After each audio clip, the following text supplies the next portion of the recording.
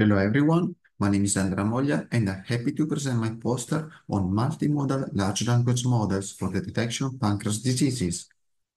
Learning to perform multiple vision language tasks effectively and formulating their corresponding multimodal instructions was a challenge due to the complexities among different tasks. For instance, given a user input, tell me the location of the pancreas, there are several ways to answer based on the specific task.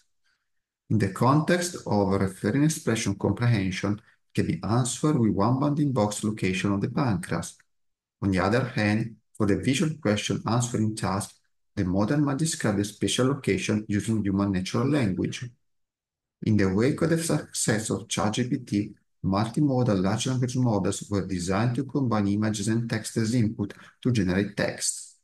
Unfortunately, at present, there is no multimodal LLM for the diagnosis of pancreas diseases. In this work, we chose MiniGPT v2, a recently introduced multimodal LLM which exploits a task-specific token in the multitask instruction template during training to adapt itself to the different tasks. MiniGPT v2 consists of three main components. First, a vision encoder. Second, a linear projection layer serving as a bridge to project extracted features from the vision encoder to the dimensions compatible with the LLM. And third, an LLM.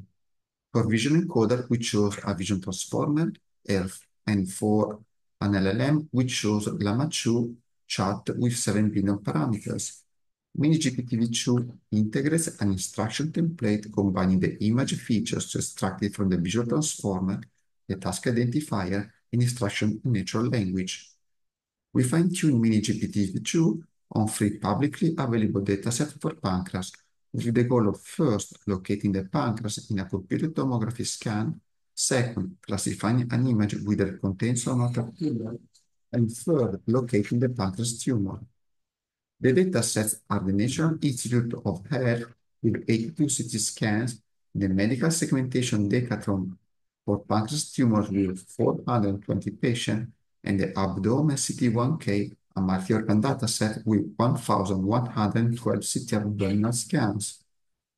After pre-processing the CT images, MiniGPT v2 was prompted with VQA and refer task identifier for classification and detection.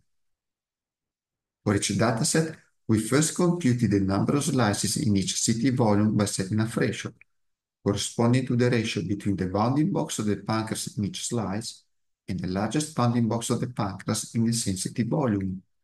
We ran tests with thresholds ranging from 0 to 90%. We selected a threshold of 60% since it represented a trade-off between performances and number of slices retained in each dataset. For pancreas detection, we computed the number of predicted bounding boxes with an intersection over union over 50%. We call this metric score. The fine-tuned version of MiniGPT v2 achieved a score of 0.68 and 0.76 for the detection of pancreas on MSD and NIH datasets. For the pancreas cancer classification task on MSD dataset, the accuracy was 0.87. By using the abdomen CT1K dataset on organ detection, the score was 0.47. For pancreas tumor detection on MSD dataset, the score was 0.08. In conclusion, multimodal LLMs represent a promising solution to support clinicians in the localization of pancreas and classification between healthy and unhealthy tissue in case of tumors. The performance drop in the detection of pancreas tumors makes current multimodal LLMs not yet ready for this task.